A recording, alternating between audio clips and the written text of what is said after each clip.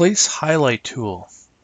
The place highlight tool is used to align a light with an object.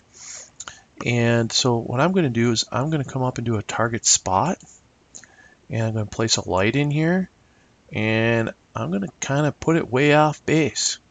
All right, and all right, there's my spotlight, which is not shining where I really want it to. So now I'm going to go up and I'm going to choose my light. I'm going to go up to Tools. In Tools, I'm going to go to Align and Place Highlight. Now, I get to come over here and I have moved my cursor onto the end of this box. And I can now move, in this case, where I want my light to be shining on.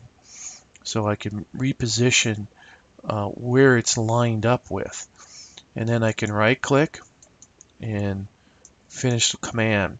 Now I can actually come along now and pick on the light, and I can pick on things like, you know, where the light or where the camera is positioned, but the target, you know, where it's aiming at is better done with that align tool.